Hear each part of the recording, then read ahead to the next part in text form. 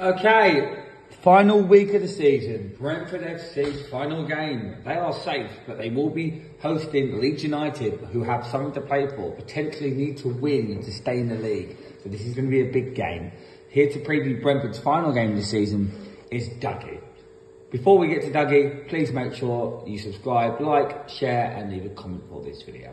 Anyway, here's Dougie with his preview for Brentford vs Leeds, final week of the season. Here is Dougie. See you later.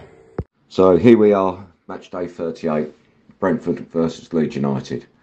And certainly this last August, if you'd asked me where I thought Brentford would finish the season, I think I would have probably have said we would be in Leeds' position, hoping that we could survive.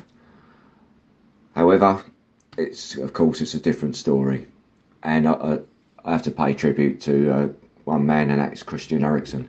He's just made the difference. He's given everybody the confidence, not only the players but the supporters as well. And he's played 9 games now for us, and 7 of those have been victories. 1 draw against Tottenham. That record speaks for itself, and that's what's helped us survive.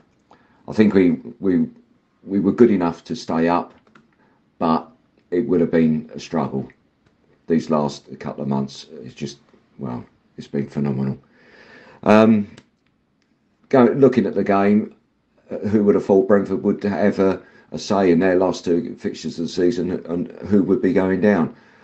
Sunday's result at Everton, I know things did fall into our laps, kind of, with two red cards for Everton, but you can only do and play against the opposition. Can't take decisions that go against the opposition to heart. Brentford took advantage, and for the integrity of the competition, we just didn't lie down and succumb. Which, given the raucous atmosphere, both during the night with firework display outside the team hotel again, Brentford's hotel, waking the players up to the scenes outside the stadium and then inside the stadium, especially the first 5 minutes when Everton obviously went 1-0 up. We didn't bow down to all that. We kept our heads and eventually ran out deserved winners, 3-2. Like I said, I think circumstances did go against Everton. Not entirely their fault, but secondly, the second red card was just an absolute disgrace by Rondon. Why on earth he was going in 2-footed on the touchline when the Brentford player had nowhere to go? It's ridiculous. Leeds, on the other hand, well, by the time they turn up at Brentford on Sunday, they'll know exactly what they've got to do. With both Everton and Burnley playing on Thursday night, their fate could already have been decided. I'm sure they'll turn up and they'll try their hardest to win. But they've conceded 78 goals this season. There's only Norwich that have conceded more, and look where Norwich are. So and Leeds are conceded the second most, and look where Leeds are. They're there for a reason, and they can't. It's because of the goals they concede. I'd love to say that Brentford are confident that Brentford are going to win this comfortably.